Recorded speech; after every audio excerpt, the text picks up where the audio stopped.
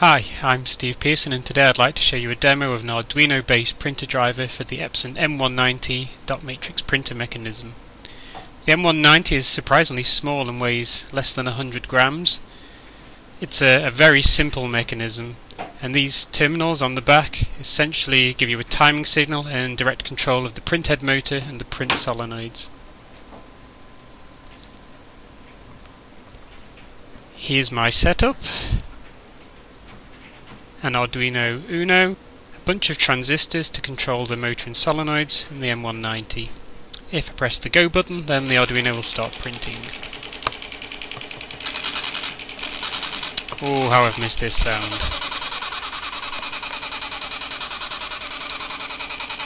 As you can see, the printer driver is capable of both text and graphics.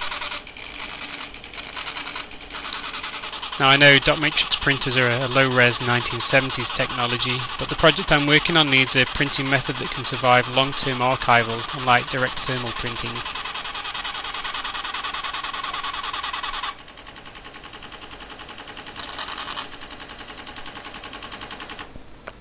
Thanks for watching.